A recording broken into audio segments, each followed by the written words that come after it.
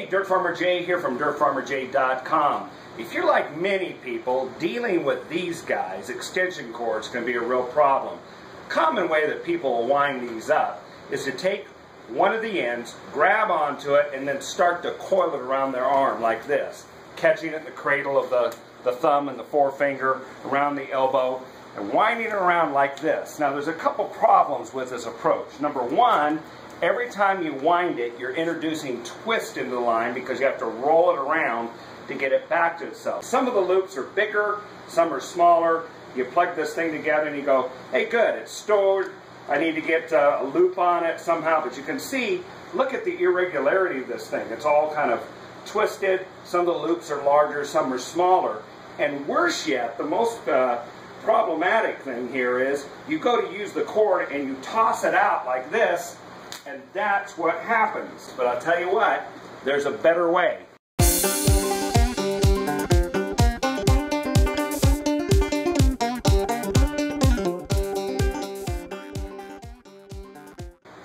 Alright, if your cord looks like this, and you've got a mess like this, here's the way to solve that and to make it so every time you've got in your toolbox, your truck box, stowed in a box or stowed away in a drawer, whatever, you can pull it out and it'll always come uncoiled without snags, without a lot of twists in it. The first thing you've got to do is work through the cord, just start at the beginning and get it all the curls out of it. See there? See how many twists are in this? And look at, I didn't fake that out. That's just the normal way. As soon as you roll something around, a fixed object, you're going to get twist in it. We've got all the twist out of the line at this point. All we're going to do now is go back, find the male end, find the female end, plug them in. So there's your starting. You're going to grab both of these here and work through just like this. Just work right through till you have that halfway point. Now here's the cool thing about this method of winding cords. First of all, right off, if this is a 50-foot length and I believe this is a 25-footer, right away, all I've done, just by this one step, I've cut down 1/2 of the length of this to a 12.5 foot. When I get to this stage, that's the halfway point of the cord right there. Watch this next maneuver. All I'm going to do is switch this hand over, and I'm going to go just like that. Do you see the other cords right in there? I'm going to reach through and grab that. So this is what I get. See how it's corded around there?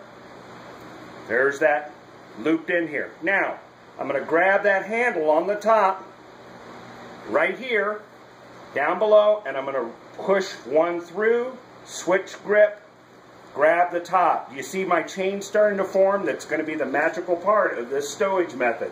Here's my handle again. I reach down below, grab more, push it up to my waiting hand, lift again, and I'm going to speed it up. Here we go. Alright, there we go. Do you see the little chain right here? Now, I've taken a cord that was 25 foot long, I've put it in this length.